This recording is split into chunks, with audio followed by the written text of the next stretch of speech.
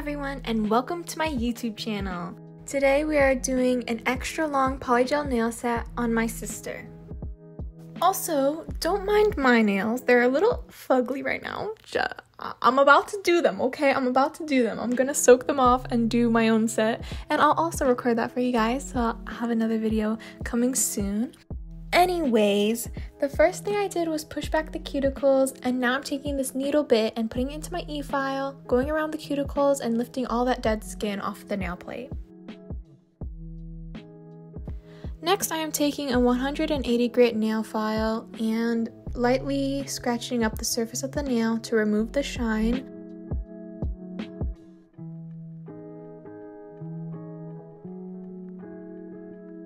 Now I'm just taking my nail clippers and I'm cutting off the nail growth. And then I'm going in with my scissors and I'm going to cut off the excess cuticle.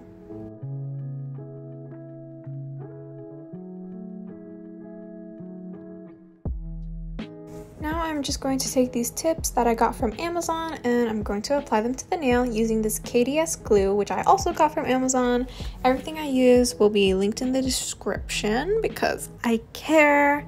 I just fitted all the tips and made sure that, they all fit. And I just put a little bit of glue onto the nail tip and stick them on.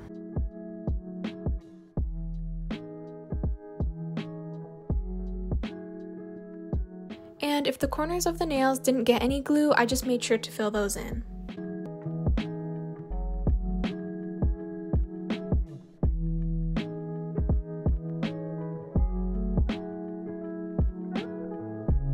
So she wanted the nails double tipped because she wanted them really long. So what I'm doing for that is I'm just filing down the tip of the nail a little bit, and then I stuck the second nail tip on.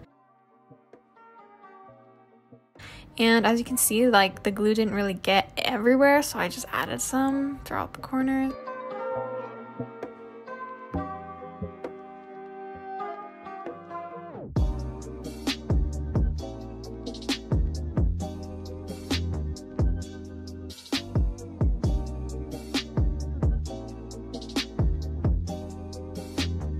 So I took my tip cutter and matched it up with the other hand to make sure they were all the same length. Then I took my straight edge nail clipper and went around the sides to cut off any of that excess from the second tip that I glued on. And it pretty much made a nice shape. Now, the thumb doesn't have a tip on it because she didn't know if she wanted the tip on it because she didn't know if it would be too long or not, but you'll see eventually we put on a second tip. This nail set took, I don't know, maybe like 8 hours. If I'm being honest, don't use polygel for anything. The only reason why I use polygel is because the monomer smell of the acrylic is just too strong and it just fills up my entire house and my family doesn't like it. So I just had to stick to polygel. It doesn't have any smells. It's not good for long tips like this, not good for long nails like this. So I warn you, if you are in a situation where you can't use the monomer, find an odorless monomer. Find that shit, because you do not want to be stuck with polygel doing long nails like this. It was kind of torture, and you'll see, like, I kind of go crazy.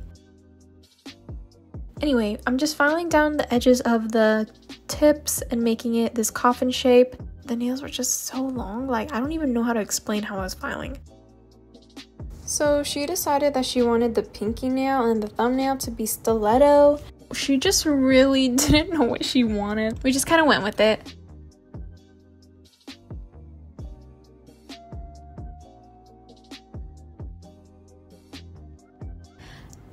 So here's us putting on the second tip to the thumb, because it was not long enough to become a stiletto. So I glued on the second tip.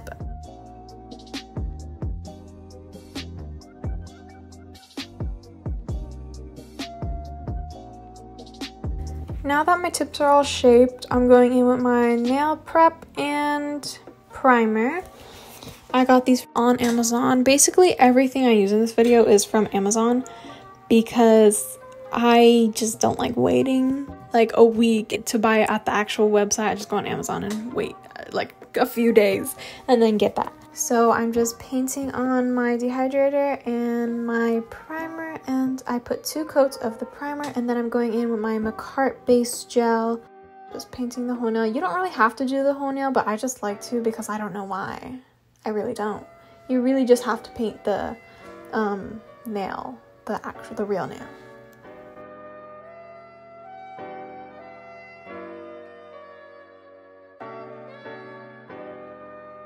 Now I am going in with my white Makartt Polygel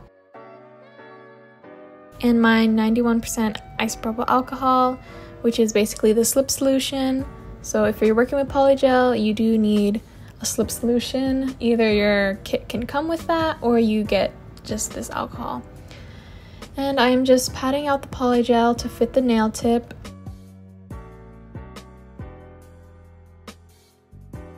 I really don't want to do that much shaping afterwards, so I made sure that I really shaped that Polygel until it was crisp.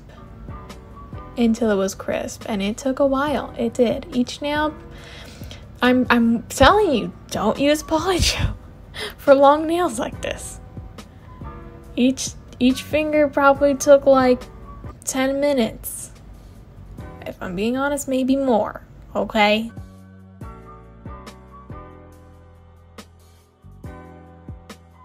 You just want to make sure that the cuticle is really clean. Make sure you don't get any polygel around the cuticles.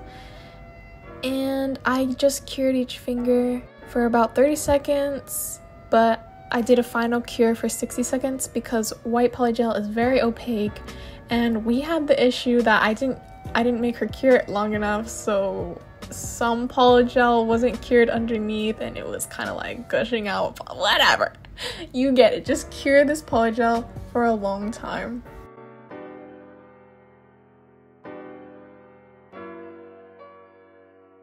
Now, when you're building an apex with polygel, it's kind of different than acrylic because acrylic you can just add more on top, but if I added more polygel on top of that, what I already smoothed out, it just wouldn't work. It would basically just become a bigger glob of polygel, not really an apex. So I had to do more than one layer, but on the 3 fingers in the middle that were coffin shaped, we are doing an encapsulated look, so I had room to kind of make the nails thinner, so it worked out.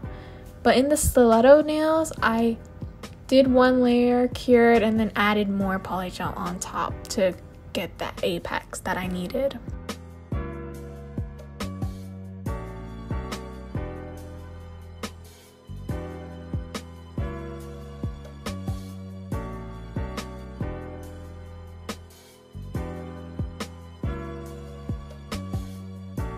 So here I'm just filing the stiletto pinky nail, and I'm just trying to make that point pointy.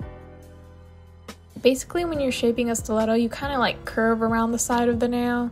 Instead of just filing straight, you kind of curve around it to make that point, if that makes sense.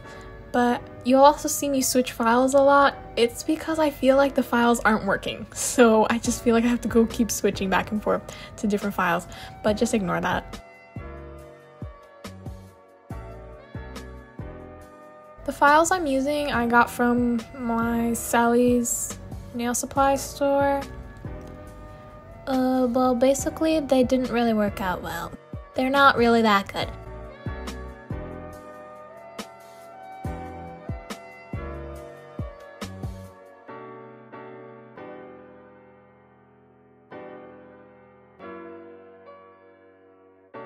So in this clip, it's currently like the next day. That's why I don't have those ratchet nails on anymore. So I use this glitter, Old English alphabet, and these gold charms. I'm just placing ABG on the 3 nails in the middle, which means Asian baby girl. That's what she wanted.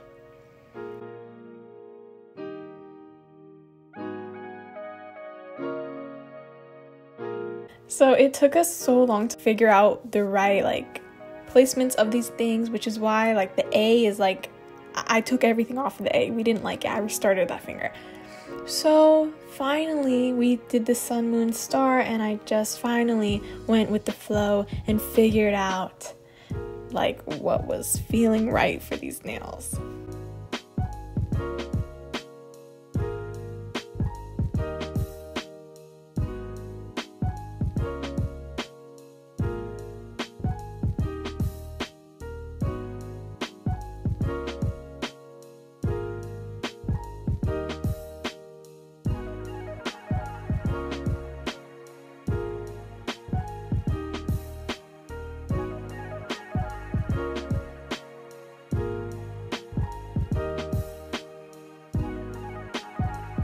Moving on to the glitter nails, I just painted on some top coat and then went in with the glitter and just sprinkled that on.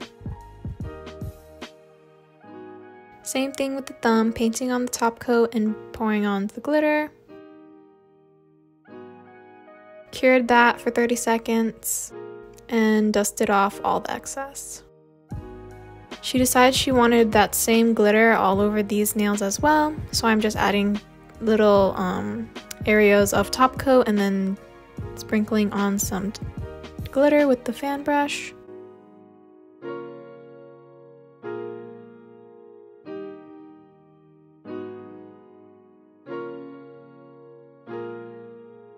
And I'm adding top coat to the glitter nails because she also wanted Old English on these.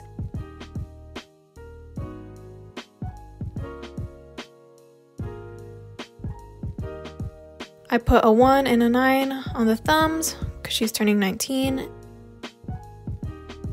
I added a $sign to the pinkies, but she didn't like the heart, so I took that off.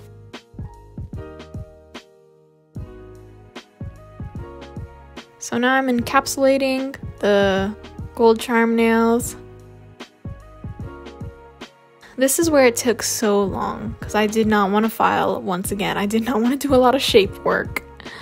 So I just encapsulated the nails and smoothed it out. I made sure I wasn't making it too thick around the cuticles.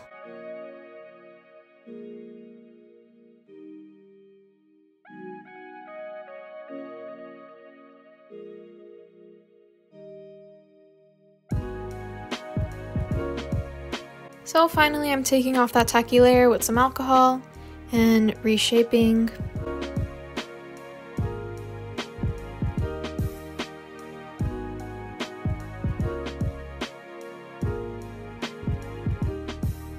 Now I'm going in with my e-file. I have a sanding band, a coarse sanding band, and just smoothing out all those lumps.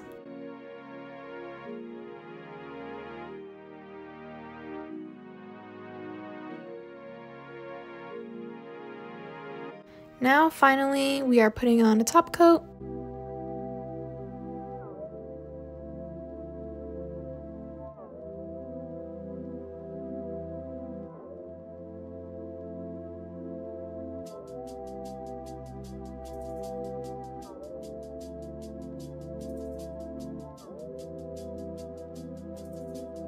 And cured that for 30 seconds. Now I am going in with some cuticle oil. And here is the finished results.